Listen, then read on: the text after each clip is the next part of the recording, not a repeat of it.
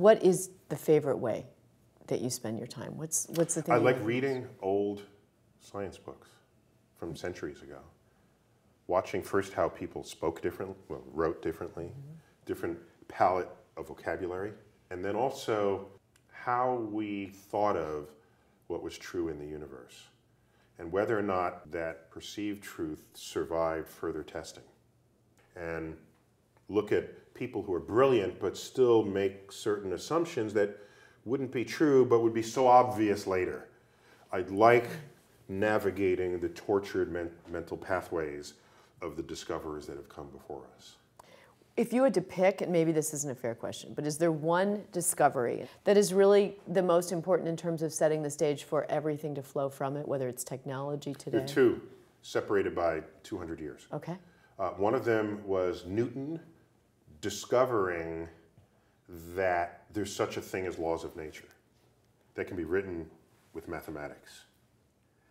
Once you have a mathematical representation of how the universe works, you can now manipulate the equations, and as such, you're manipulating the universe.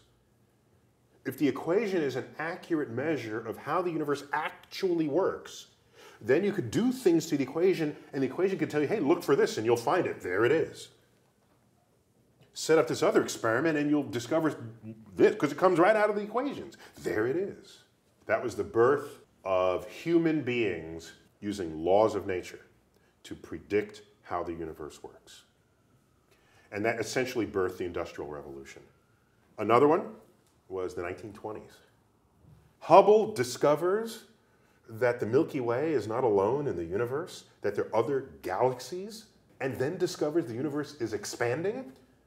And then we discover that the atom, and inside the atom, is unlike any other laws of physics we had previously dreamt of. It's the birth of quantum physics. At the time, it was like, what good is this? This is just for egghead physicists to entertain themselves. Quantum physics is the very foundation of our entire information technology today. There would be no computers. If you added up the value of quantum physics-derived technologies to the world economy, it would be like a third of the world economy. The lesson there is, I mean, for basic research, no matter how obscure it may seem to you, if you go up and say, I require that that has a practical use today, you are cutting off. Stunt it, yeah. You are stunting the future economies of your nation. And in fact, you said something about people challenging the space program and why we need to continue to support NASA. And you took an example of somebody waking up, and if you removed all of those things in their life, can you tell that? I love that example. Yeah, I was just, you know, it's one of these diabolical thoughts you have as a scientist.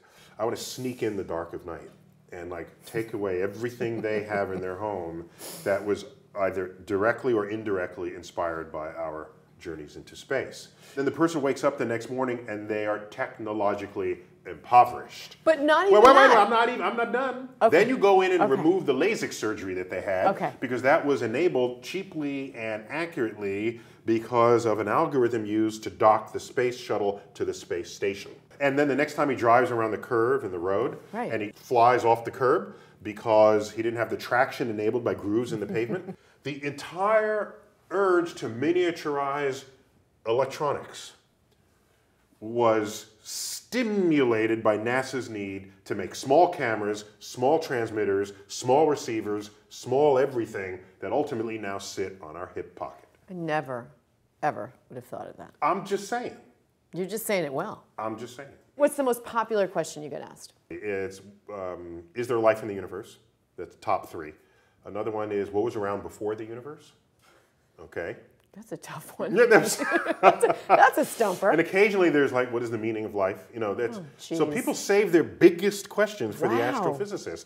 Can you picture infinity? Can you wrap your hands around it? Well, in physics, you get early training with infinity. But I thought the human mind could not conceive of it. No, you can't. Not really. But you can grow accustomed to it so that it doesn't freak you out when someone talks about it. But every time I picture infinity, I put a shoebox stops it. And then I do another black thing beyond that. But then there's still Well, because there's no shoebox in infinity. Leave the shoebox at home. I'm trying. Okay, so now if you really want to freak out, there are actually some infinities that are bigger than others. Come on. Yeah. Don't blow my mind like that. Well, yeah, I didn't warn you in advance about that one. So you can't go to the higher infinities until you're really comfortable with that first infinity. Can you go to the higher infinities? I go 2 or 3 infinities. Yeah, I'm good for that. Seriously? Oh, totally. Do you want to go into space? Only if you're going to send me somewhere. Where would you want to go? If they say, "Oh, let's go into space," well, we're going to put you in orbit and drive around You the wouldn't block. want to do that? No. What about all these other universes and all these other I'm being things out there? realistic within the capacity of our modern day technology. Let's not do that. Oh, fine. Then I'd like to see what our galaxy looks like from above. Oh yeah, that'd be cool. Can you picture other planets with all kinds of, like, do you do that? Do you imagine what planets in Other other life galaxies? forms? Yeah, but I'm still trying to wrap my head around all the life forms on Earth. But here's something to lose sleep over. Okay. We can be impressed with life on Earth and its diversity. However, behind closed doors, the biologist has to confess that all the biodiversity represented on Earth is a sample of one, because all life on Earth has common DNA. Right. You cannot, in science, claim to truly understand your sample unless you have another sample to compare it with. So that's why it's been so difficult to define what life is and what life requires. We can say, well, life requires sunlight or energy or liquid water. And you can make these rules because that's what life on Earth requires. If you find life from another planet and it's life, and it doesn't require liquid water, but it's got liquid ammonia coursing through, then it's, oh, well, life requires just a liquid.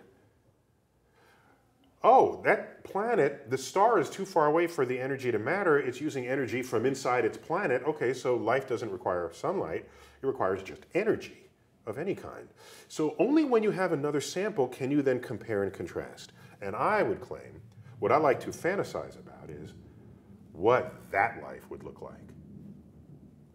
It would look more different from life on Earth than any 2 random creatures on Earth look from each other. So you're taking a mouse You got me there. Wait, no, and a hippo. You hear what I said? No, Yeah, no, I'm mouse trying, and, no, I'm wait, trying. mouse and hippo are both mammals. All right. Take a rose and a orangutan. Okay, that's good. Okay? Yeah. They both have common DNA at some point in their DNA strand. Okay. Now you go to another planet, it will look more different from any 2 things we pluck from the tree of life than those 2 things look from each other. When you can conceive of the universe as such a vast place, does it A, make you want to live in the moment a little more, or B, make you realize your own significance, or some combination of the two? When you understand what anyone in my field would call the cosmic perspective, it is simultaneously humbling and enlightening. It makes you feel small, yes, justifiably so. But if that sends you into depression, it meant you started with an ego unjustifiably large. Good point. So it is the accurate understanding of our place in time and in space. But the fact that our 3 pounds of gray matter, our 15-pound head, allows us to decode much of what's going on in the universe out to its farthest reaches is itself an achievement. So at night when you look up, don't feel small, feel large. That what's going on in the night sky is in reach, even if only intellectually. Not only that, the connectivity of us to the universe, of us to all life on Earth, means the next time you walk out the front door, you recognize and embrace the kinship you have with the tree, with the other animals in the animal kingdom. I'm quite convinced that you cannot wage war in the presence of the cosmic perspective. You would just laugh. You say, what am I doing? What, you're standing on the other side of this line in the sand and I want to kill you so I can step over there? And there's this whole universe out there waiting to be explored? I cannot imagine Now, maybe that's why you don't find scientists leading countries into battle. I was just thinking to myself, maybe they should become world leaders. Perhaps we'd have less war. Oh, we would be so curious about the stuff we don't know, we would go hand in hand into the laboratory. Space Chronicles. Tell us about the book. And obviously, I mean, you are... Oh, it's simple. It's every thought I've ever had about our past, present, and future in space exploration. It's a collection. It's a collection of all the ways that I've talked about why it is in our collective best interest to have a presence in space. And you make a compelling argument. So Dr. Neil deGrasse Tyson, thank you so much. Space Chronicles is his book. It's actually a fascinating nonfiction read. And I want to thank you for being here. You've illuminated all of us, and we could go on all day. But I do want to put a big plug in for the book, because I think not only is it a smart tome, but it lets us know why we have to keep pushing forward with what we're doing with space exploration. Thank you for that. So thank you for being here with us having me today, and thanks for watching Architect.